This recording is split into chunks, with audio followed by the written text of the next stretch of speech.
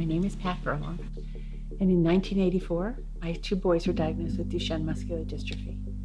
I had a philosophy, and I don't know where it arrived, but I believe children shouldn't be sick, and nor could they be sick, right? And if they were, it was a terrific reason, and there was some fundamental malfunction of the parents. I'm Stanley Nelson. I'm professor of human genetics and pathology and laboratory medicine at UCLA's David Geffen School of Medicine.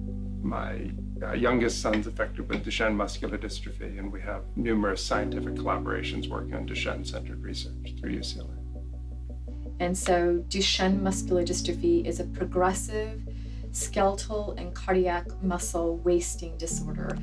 And it's really, as a mother, I mean, you just want to take it all upon yourself and into yourself and give them everything that they're losing.